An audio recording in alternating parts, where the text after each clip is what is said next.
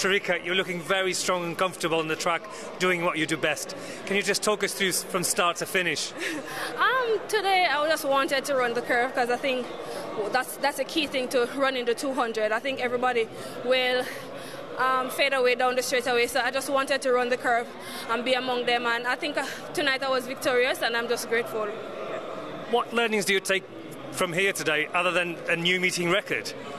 It's just to know where I am for my next competition. I think this probably is my last 200 before the Jamaica trial, so I just wanted it to be good.